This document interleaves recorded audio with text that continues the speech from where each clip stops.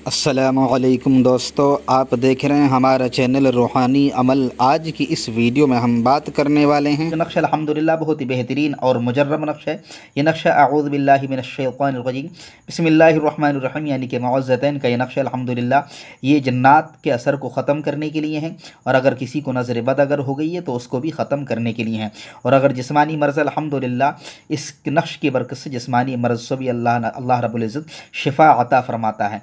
तो दोस्तों, जब भी इस नक्श को आप लिखने के लिए बैठे तो आप पहले अपना हिसार कर लें, यानी कि आयतुल कुर्सी अल्लाहु ला इलाहा इल्लल्लाहुल हय्युल क़य्यूम और चारों कुल अपने ऊपर जो है पढ़ करके आप पहले दम कर लें। उसके बाद इस नक्श को जो है आप लिखें। अगर दूसरे के लिए लिख रहे हैं तब भी जो है आप अपने ऊपर हिसार करें, अपने लिए लिख रहे हैं तब भी आप भी जो है अपने ऊपर हिसार कर लें।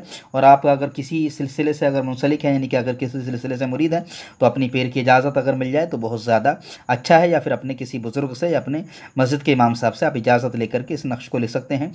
और मैं भी आपको इजाज़त दे रहा हूँ, आप भी जो है मेरी इजाज़त से आप इस नक्श की जो है इस्तेमाल कर सकते हैं। तो दोस्तों अल्हम्दुलिल्लाह ये नक्श जो है बहुत ही बेहतरीन और करामत और मुजर्रब अल्हम्दुलिल्लाह है ना। किसी के सर पर अगर आकर के शैतान अगर बोलता है ना कि मैं ये हूँ, मैं वो हूँ, मैं ये कर दूँगा वो कर दूँगा, तो घबराने की ज़रूरत नहीं। अल्हम्दुलिल्लाह इस नक्श को जो है इस्तेमाल कीजिएगा, है ना। 11 दिन तक इस नक्श को जो है लिखना है और लिख कर के पानी में डालना है। आधे घंटे तक पानी के गिलास में पड़े रहने देना है और आधे घंटे के बाद में वो पानी इसको पिला देना है।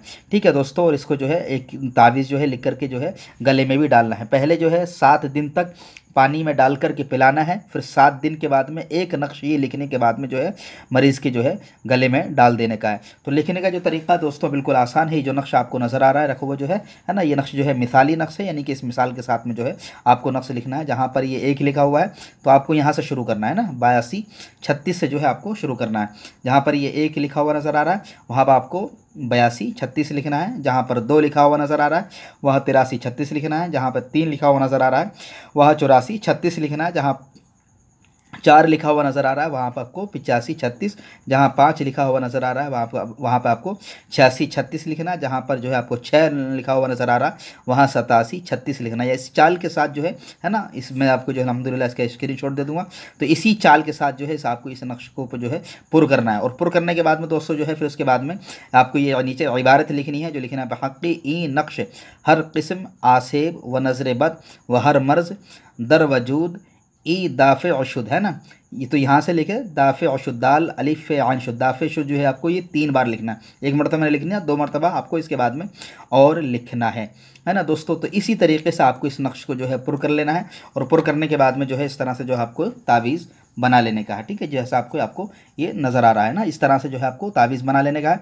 फिर इसके ऊपर से जो है वाइट कलर का जो टैप आता है, सफ़ेद चिकन पट्टी इसको बोलते हैं, सफ़ेद टैप भी बोलते हैं ना, उस तरह टैप जो है इसके ऊपर जो है चिपका लेने का है।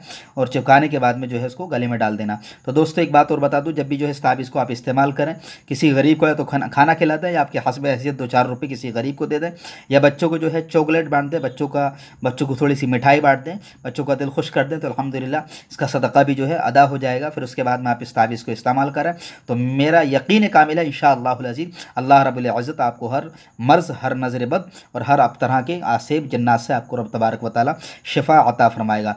तो दोस्तों अगर आपको हमारी वीडियो अगर पसंद आई है तो हमारे चैनल को ज़रूर सब्सक्राइब कीजिएगा और इस वीडियो को ज़रूर शेयर कीजिएगा। हो सकता है आपके शेयर करने से किसी की ज़िंदगी का सवाल बन जाए, किसी की ज़िंदगी के लिए बेहतर काम हो जाए, यानी कि उसको भी जो है फ़ायदा मिल जाए, तो उसका सवाब भी जो है अल्लाह ताला आपको अता फरमाएगा।